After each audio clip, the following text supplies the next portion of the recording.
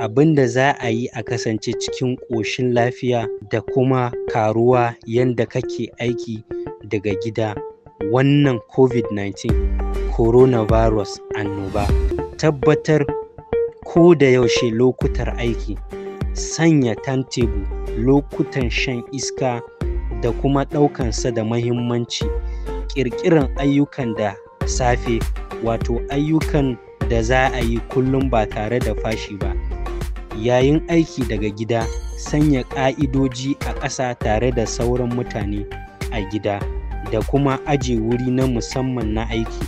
A tashi a bar wurin aiki ko da yaushe domin a miƙe da kuma motsa jiki a hankali.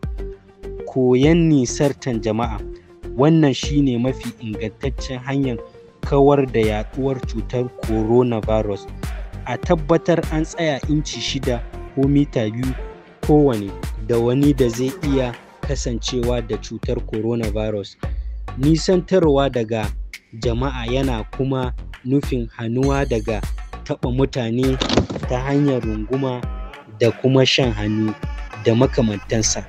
Kaɗaita kanka shine kasancewa cikin kaɗaici daga sauran mutane bayan dawowa daga ƙasan waje, ko kuma ƙwasam ka faɗa rashin lafiya tare da wata alama ta coronavirus. Kasantuwa cikin tsafta, wanke hannuwa da sabulu da ruwa mafi ƙaranci sakan 20 gwargwado ko da yaushe.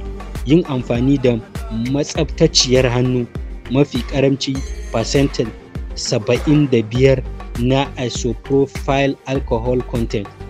Rufe baki da gwiwar hannu yayin tari da kuma barin taɓa fuska da hannu da ba tsafta. Kuma a tuna da inganta bin wannan ƙa'idoci shine zai hana yaɗuwar wannan ƙwayar cutar cikin al'umma.